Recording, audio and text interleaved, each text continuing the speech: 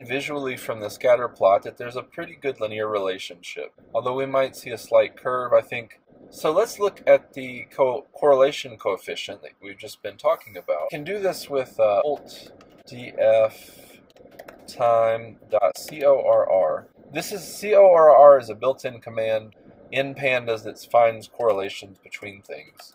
Volt df position, and this should give me what I want. Yes, so this tells me the correlation between time and position. That is extremely strong, 0.99. That says there's a very strong positive linear relationship.